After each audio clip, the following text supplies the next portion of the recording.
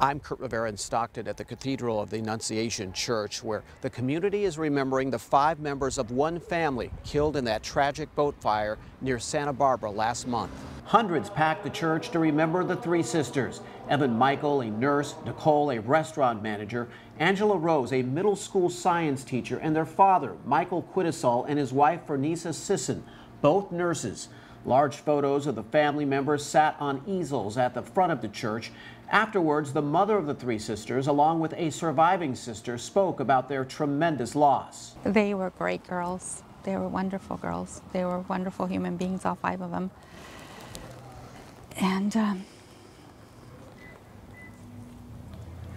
they will be greatly missed. Along with the 5 family members, 29 others died when the scuba boat they were on caught fire at 3 in the morning back on September 2nd.